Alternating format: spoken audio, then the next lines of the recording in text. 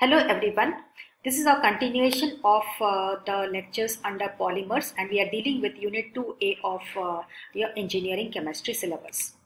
Now in this lecture we will be dealing with conducting polymers, the characteristics and classification of conducting polymers with examples, mechanism of conduction and application of conducting polymers. So before we move what is conducting polymers, we should be knowing that the majority of the polymers that we see in our day-to-day lives, like the polyethylene, polypropylene, or the polystyrene or polytetrafluoroethylene, the bakelite, or the fibers like polyesters, or the Dacron polyamides like the nylon 6,6 or nylon 6, whatever polymers that we are aware of or we have dealt with in the previous lectures, they are all electrical insulators. So what do you mean by insulators? That means the term signifies that they are poor conductors of electricity. Now the polymers like polyethylene or polypropylene or polystyrene, we very well know that they are addition type of polymers and they are prepared from the monomeric units that are having a double or a triple bond. Now after the formation of the polymers, we know that the bonds, the chemical bonds, they are nothing but sigma bonds, and the electrons involved in the sigma bonds are not mobile. So if the electrons are not mobile, or that means there is no movement of electrons, so that means the electrical conductivity will be really nil.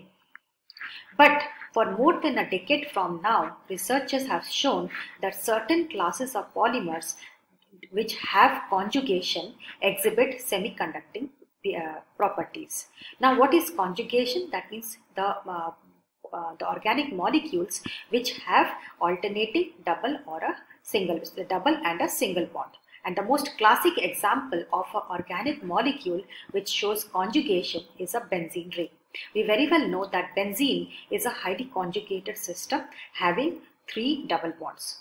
So that means it has got alternating single and a double bond. So that is called as a conjugation. So that means the polymers which exhibit semiconducting behaviors, they must have conjugation. Now, the discovery of doping led to a further dramatic increase in the conductivity of such conjugated polymers. So that means this conjugation, the polymers, besides having conjugation, if they are doped with an external agent, then there is a dramatic increase in the conductivity of such polymers, and the values of conductivity increases to 10 to the power 5 Siemens per centimeter. We very well know that copper is highly conducting material, and it exhibits the highest electrical conductivity, where the value of the electrical conductivity of copper is 10 to the power 6 Siemens per centimeter. So that means we have been able to achieve the conductivity in polymeric materials to values as high as 10 to the power 5 Siemens per centimeter. Now let me tell you what is doping. Doping is a process in which the polymer is activated with a external agent. So that means it is either oxidized or it is reduced. Now if it is oxidized, that means there is loss of electrons, the polymer exhibits a positive charge. And if the polymer is reduced, that means there is gain of electrons, then the polymer gains a negative charge. So that means this charge carriers that is developed within the polymer because of the oxidation or reduction, that leads to an increase in the conductivity of such conjugated polymers. So we'll be dealing with this concept, that means the conducting polymers. So polymers which exhibit electrical conductivity are known as conducting polymers, and one of the important characteristic of such conducting polymers is the presence of conjugation, and then such conjugated polymers, they exhibit semiconducting behavior, whereas you can increase the conductivity of such conjugated polymers by a process called doping. What is doping? It is a process in which a polymer is oxidized or reduced so as to create charge carriers. And what is conjugation? It is the presence of an alternate double and a single bond. Now what is this S per centimeter? It is nothing but Siemens per centimeter, and it is a unit of conductivity.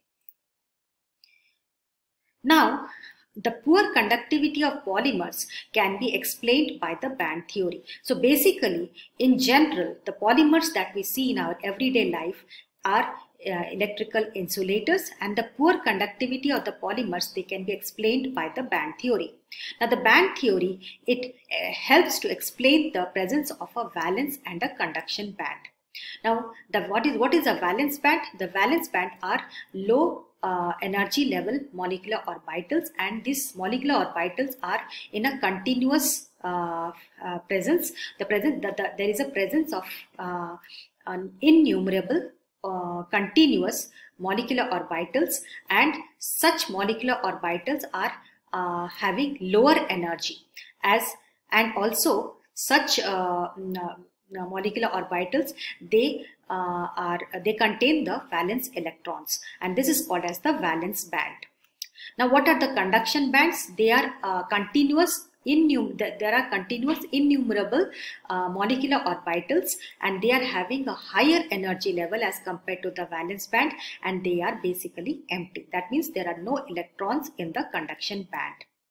Now the band gap, that means there is a gap between the valence band and the conduction band, and the band gap determines the conducting or the insulating properties of the materials. Now let us see this diagram. This diagram will help you to explain what I said just now in these lines. So in the this is nothing but the it is belonging to 4 different classes of materials. So A, B, C, D. Now let us deal with the A.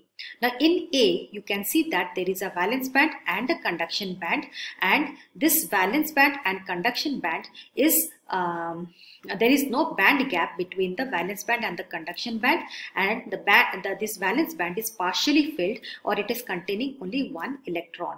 So that means this the properties of this material is highly conducting, and this electron can easily move from the valence band to the conduction band, giving rise to high electrical conductivity of such materials. And usually metals, they exhibit such type of phenomenon. Now let us come to the second category. Here also we see that there is a valence band and a conduction band, but there is a overlapping of the 2 bands. So this is usually present in a divalent metallic conductor. Now let us come to the third category. Here also there is a valence band and the conduction band, but there is a significant presence of a band gap. Now this band gap, the large band gap, it results in the insulating property of the materials. Now let us come to the fourth category. Here we see that again this has a valence band and a conduction band, but the band gap is significantly reduced. So this belongs to the semiconductors. Now the polymers, the polymers like polyethylene or polypropylene or the polystyrene, now all these belong to the third category. So that means they are all insulators. Now then, what is responsible for the conducting nature of the polymers? As I explained in the first slide, the first criteria that the polymers to behave as conductors, that is there should be extensive conjugation. Now what is conjugation? That means it should have the presence of double and single bond in continuation. Now this conjugation, it causes the mobility or delocalization of the pi electrons across the entire polymer carbon chain. Now examples of such polymers having extensive conjugation are polyacetylene, polypyrrole and polyaniline. Now the extensive delocalization of pi electrons over the entire polymeric backbone results in the formation of valence band and the conduction band.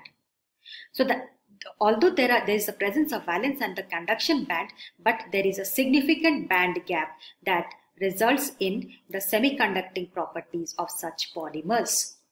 Then what causes the conducting nature of such polymers? It is the electrical conductivity in such polymers results only after appropriate application of heat and light. Now, on the application of heat or light, what happens is that the electrons that are present in the valence band, they get sufficient energy to jump the band gap and reach the lower energy levels of the conduction band, resulting in electrical conductivity. Now, examples of conducting polymers are polyacetylene, polyphenylene, vinylene, polyaniline and polypyrrole. So you can see that in all these molecules there are the presence of alternating single and double bond. Now here also you can see that there is a double bond, single bond, double bond, single bond, double bond, single bond in polyphenylene, vinylene. In polyaniline again there is the presence of double bond, single bond, double bond, single bond, double bond. Again, this is continuing a number of times. Now, in the case of polypyrrole, again, you can see that there is extensive conjugation. Now, the polymers that we discussed in the previous slides, like in these polyacetylene, polyphenylene, vinylene, polyaniline, polypyrrole, etc., they are called as intrinsically conducting polymers. Now, such polymers have inherent double or triple bond in conjugation. They exhibit semiconducting properties at room temperature, and the conductivity increases with application of heat or light. Now, let us come to a new topic, that is a doped conducting polymers. Now, as I said that the conductivity of the conjugated polymers, now that they exhibit insulating properties or semiconducting properties at room temperature. So you can increase the electrical conductivity of such polymers by the application of heat or light. But then you can also increase the electrical conductivity to values as high as 10 to the power 5 Siemens per centimeter by doping. So doping is nothing but the addition of an external agent into the conjugated polymer. And this results in a dramatic increase in the electrical conductivity. Now, what happens in the presence of a dopant? You generate positive or negative charge within the polymer as a result of oxidation or reduction. Now, when the conducting polymer is exposed to a Lewis acid, oxidation occurs. That means there is loss of electrons and positive charges are developed in the polymer backbone. Now, this is called as the p-type doping. The examples of such dopants are iodine, bromine, phosphorus hexafluoride, etc. Now, when such conducting polymer is exposed to Lewis base, reduction occurs. So that means there is gain of electrons and there is a negative charge developed on the polymer backbone. So this causes the n-type doping. Examples of n dopants are ferrichloride. Now, the movement of such charges.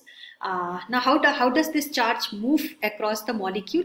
It is because of the resonance. Why? Because the charge carriers, they are able to move because of the conjugation, and this process or this phenomenon is known as resonance, and this movement of charge will always occur in the presence of an externally applied field, and such process gives rise to enhanced conductivity. So, I hope you have understood about this concept. These are entirely new topic for you. I am really going very slow now so that you understand the concepts. Now, this topic will again be dealt with in our next upcoming lecture, and I hope you have understood. If you have still some doubts related to this, we will be clearing your doubts in the interactive session. Thank you.